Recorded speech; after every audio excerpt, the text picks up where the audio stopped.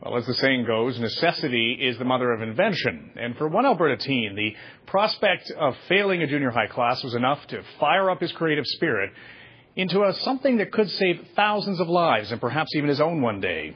Here's Global National's Francis Silvaggio. Darren Schulte never considered himself much of a scientist in school. I didn't like science at the time, so I had to do a science fair project to pass science.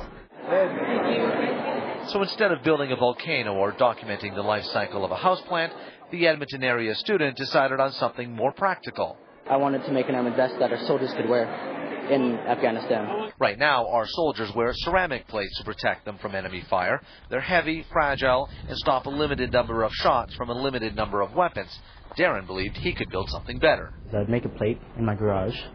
I'd go out, I would step out the front door, grab my 12 gauge, and I'd blast it. Right out on the front deck.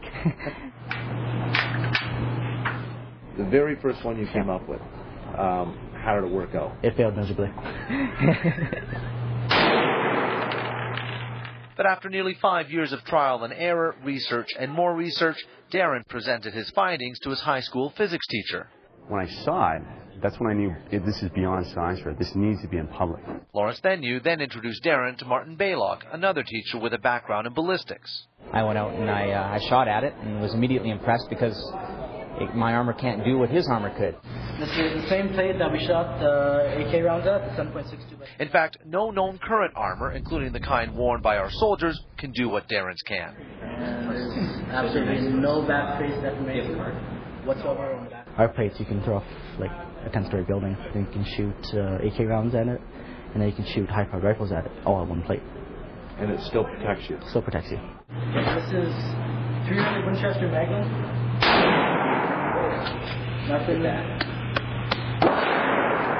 An impressive feat, especially since it came from the mind of a student. Every kid has the opportunity to do something. You just have to take the passion that they have and mentor it and mold it, help them mold it into something they can use. Darren has now graduated from high school and has started a company with his teachers to help manufacture and market his invention. Lots of interest right now. We've been getting calls all over the world. Not bad for a student who originally just wanted to pass grade 9 science.